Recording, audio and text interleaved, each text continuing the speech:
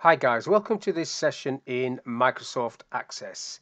In this module, I want to show you how you can create a very simple shop database. I'm on the home screen and I'm going to select blank database, clicking this once. If you double click it, it just comes straight into it and it will name it whatever this says. So in Access, you need to name the database first, not like Word or Excel and other programs where you do file save as, etc., etc. You need to name it first. So I'll call this shop database. Notice I didn't leave a space. That's helpful for people that want to do programming or formulas and functions when there's no spaces in the database. So that's sort of like the standard thing to do. I'll click on create. When you click create, you get given a table, a blank table with just one field, this field, ID field, and then it says click to add, and you've got lots of different field types in this list. Now I don't like to do it like this because basically you would click on that and it would create a column, and then click on this and you create a column. You would then have to name the column. So rather than do that, I tend to go into design and create the structure in design. So I'm clicking on this little set square symbol, which will take me into design. It's asking me to save this table. Now in this database, it's a simple database. I'm just going to do two tables, customers and stock. So if I call this TBL, short for table customers, and then click OK, it will take me into design. Now it's got the ID field still from before, and I don't want that to be just ID. I want that to say customer ID. Customer ID, and then again there's no spaces. Now it's got down as data type auto number, which is great. So that means every time I add a new customer, it will give me a new number, sequential. So that's great. And it's got a little key symbol there, which means it's a primary key field. Basically, you cannot have duplicates in the primary key field. I do want that to be the case. So that means I wouldn't be able to enter the same customer twice. It wouldn't let me do that, the same ID number anyhow. It would let you do the same customer if you'd give them a different ID number, which is something else you'd have to look at. So now it's a case of populating these field names, which then become the columns, and also going through the data type. Now, what sort of information do you want to capture from your customers is totally up to you. But in this example, I'm just going to do name and address and an email so you can contact them with marketing stuff. So let's go for it. So customer name, no spaces. Now when I press tab, before I do that, I just want to put a capital N there so it stands out. When I press tab, it defaults to this type, data type, short text. These are all the different ones. Short text, if you look down the bottom here, gives you 255 characters. So that's more than enough for somebody's name. So is that going to be the first name and second name? I'm just going to leave that as first and second together. So that could be quite long, but it still wouldn't be 255. So you can reduce this. I'll put this down to 100 characters. And then you've got different options here for each of these data types that you select at the top. So whichever one you select will have slightly different options in this list below. So that's customer name. I'll go for customer address. And again, the address field is up to you how you do it. Basically, how much detail you want in the address is totally up to you. Now, that's going to be short text as well, and that probably would be okay at 255. If you enter an address that's more than 255 characters, it just truncates the end of it, and you'd have to come back in here and change that to long text, which gives you about 5 pages of data. So it's dependent on how you're doing this address, because I'm going to split this address down. That's going to be like 123 Belden Lane. This would be like the city. So customer city, and again that could be short text, and I'm going to reduce that. By reducing this, you're just dropping the actual size of the database down. If you don't, it allocates 255 characters whether you use them or not. So we've got, I'll just put postcode I didn't need to put customer in each of those. That's just going to be short text as well, and that's going to be well down. So I'll just do 50 characters. Postcode, and then email. Just going to leave that as short text for email. You could have it as a hyperlink. It's up to you if you want that to show as a hyperlink. Well, for this example, I will do. I'll put it as a hyperlink. And then the last thing I want to do is date of sale, for example. I want that in there, and that's going to be a date time. So I've pressed tab, I'm pressing D for date time, and then you get the option down here to format this and input mask. One of the problems you get with databases, not just in Access, other databases and in Excel, is people type dates in any which way they fancy. So I'm going to force people to enter a date in the way I want it. So I've clicked on these 3 ellipses. Yes, I'll save the table, and I want it in this format, short date. And if you click down there, people cannot type August, for example, in there. There's no space for it. It won't allow it. It comes up with an error message. So it's got to be in that format, and I can just finish there, and it puts some little codes in here for you that basically tells you 0 means you have to have an entry, as opposed to a 9, which means it would be optional. So in this example, you couldn't put 1. You'd have to put 01 for the first. It would let you do that, and then 01 for January. But that's okay. I'm happy with that. And I'm happy with this table as it is. So I'm going to click on Save, and then I can have a look at this table. So those are the customers' details that I've populated, the fields, the headings. What I need to do now is add some data. So if I just widen these a little bit so you can see the actual information, everything else is okay. So if I put myself in there first off, Steve Saxton, when you press tab you move across, 1 Red Road, City, Leeds,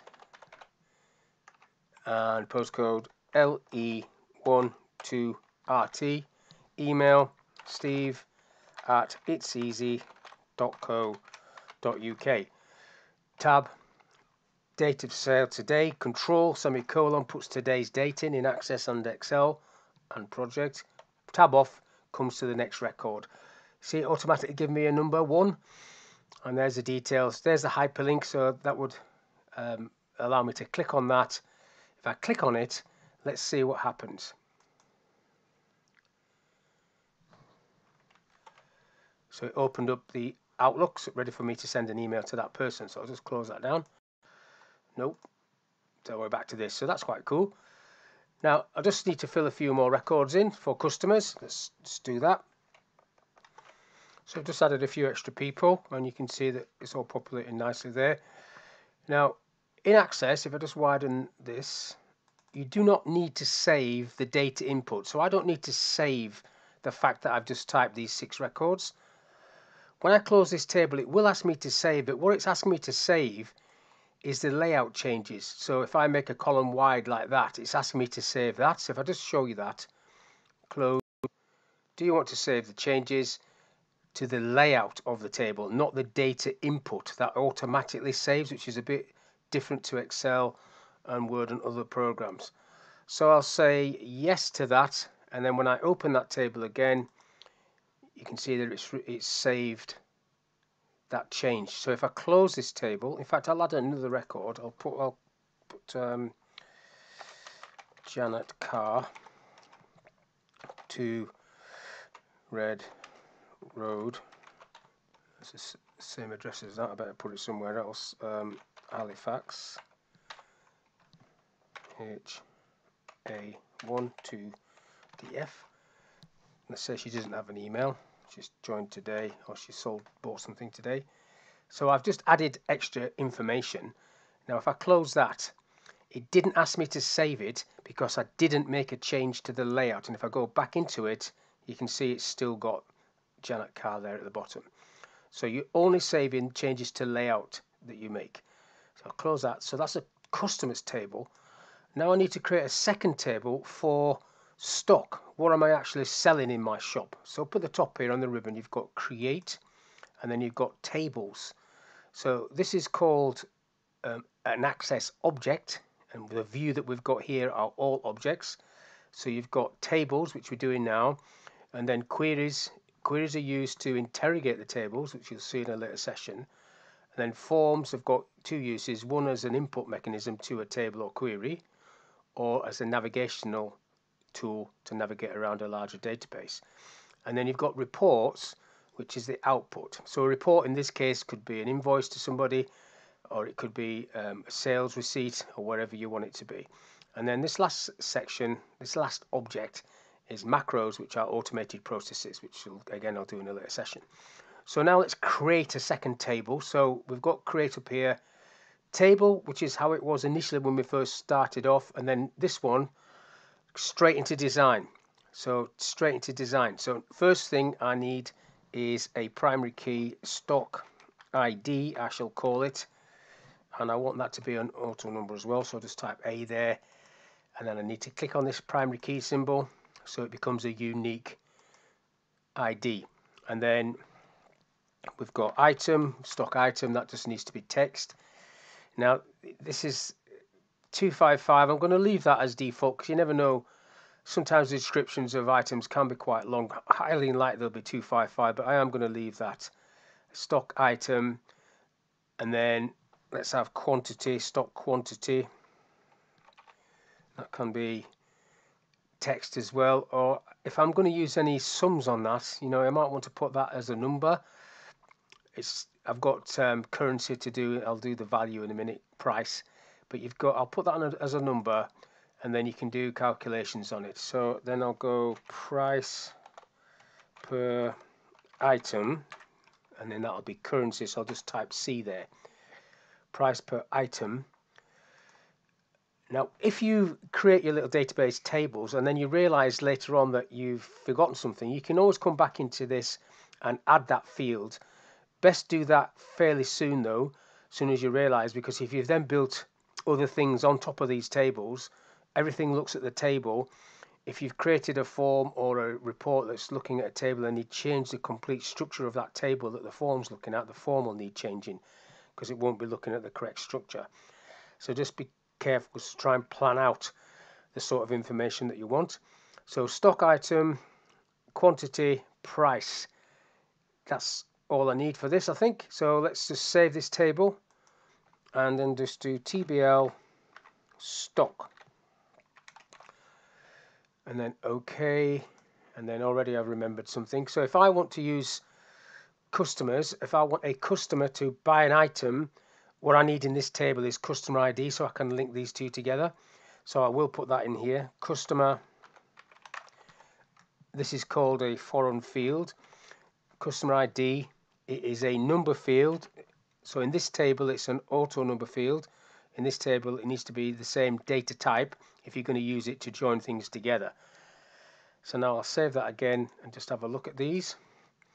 So there I've got some default figures there, quantity 0, price 0, customer ID 0. Now if I go back into design, the reason that's coming up is because it says so there, default value.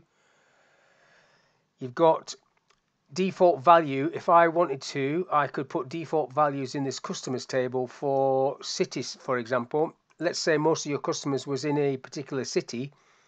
There, the default value I could put, say, Leeds, and then every new record would be Leeds, and if it wasn't Leeds you just change it. But if majority of things are that, you could do that. Let's come back into this, out of there, and let's have a look. Let's put some stuff in this, some stock. What are we actually selling, or what have we got in stock before we open up the doors? So I'll just save that again and I'll fill some things in. So let's say we're a bakery and we're selling bakery bits and bobs. So let's go for bread buns, quantity 6, price £1, say. And what we've got here, look, is a bit of an issue with who is buying this.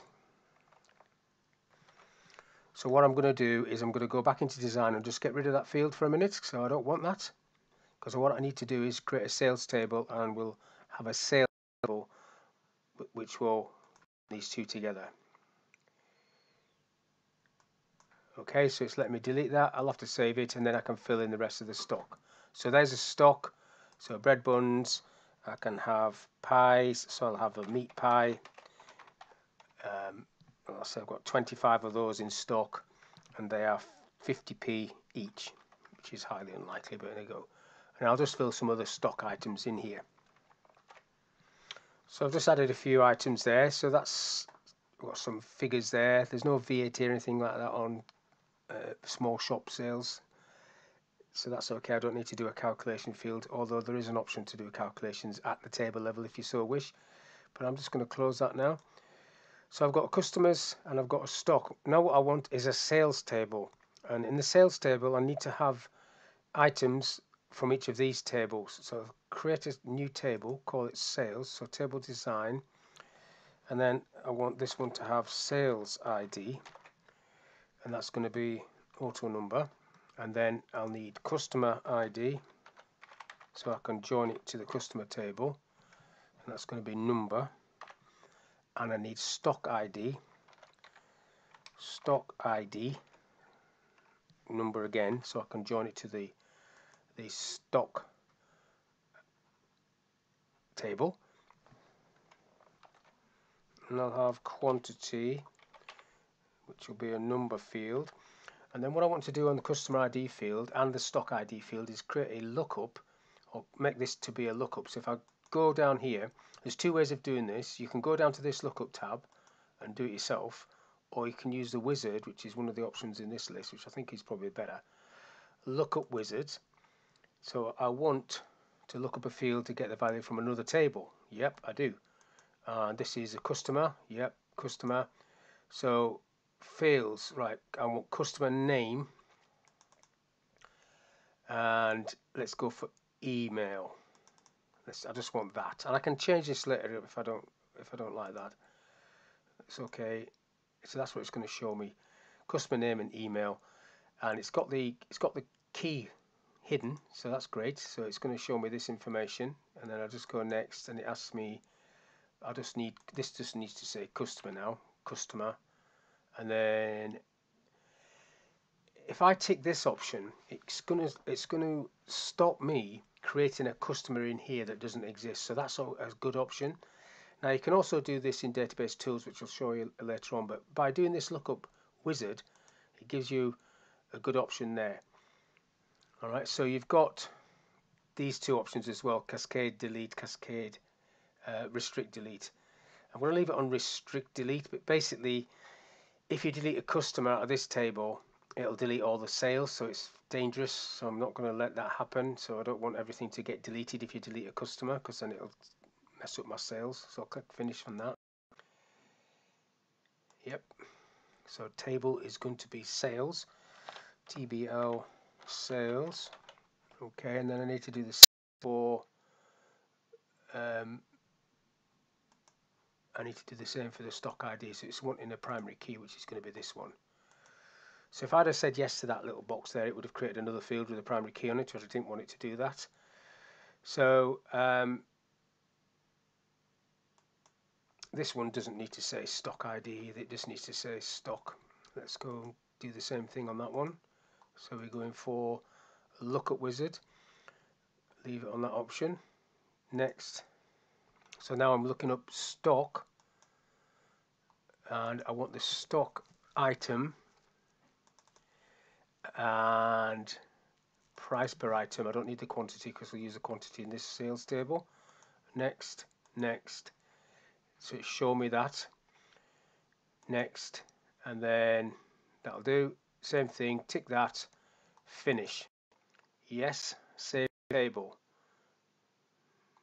Oh, yeah.